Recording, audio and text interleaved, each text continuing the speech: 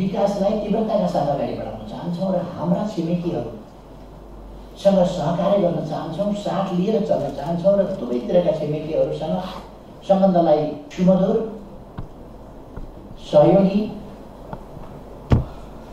बनाएर लिएर जान चाहन्छौँ र हाम्रो विकासका निम्ति हाम्रा छिमेक सम्बन्धहरू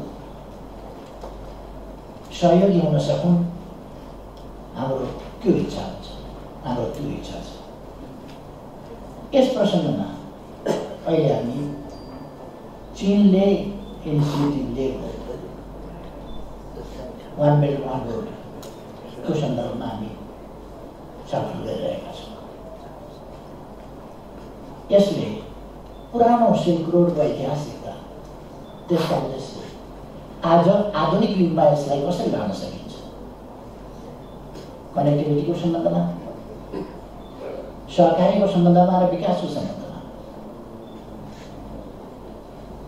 एक अर्कालाई बुझ्ने सम्बन्धमा, एक अर्काका संस्कृतिहरूको सम्बन्धमा, एक अर्काका आवश्यकताहरूको सन्दर्भमा कसरी लान सकिन्छ, धक्का नदिकन, घच्चा नदिकन कसरी लान सकिन्छ, यस सम्बन्धमा यो एउटा अत्यन्तै महत्त्वपूर्ण कुरा हो। म के भन्न चाहन्छु भने विकसित ठुला बलिया देशहरूले आफ्ना मात्रै स्वार्थमा केन्द्रित हुनु हुँदैन, सँगै छिमेकीहरूलाई पनि लिएर चल्ने,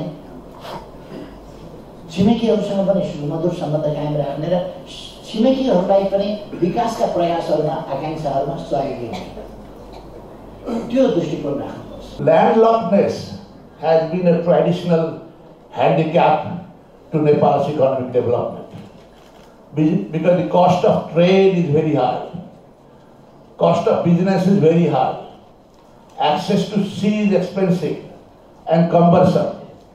So this is our traditional handicap. But the positive thing is, with the economic rise of China and India, that traditional handicap can be converted into the blessing by having access to big markets of both countries. But this needs world-class infrastructure. This needs world-class connectivity. And this needs also access to modern technology.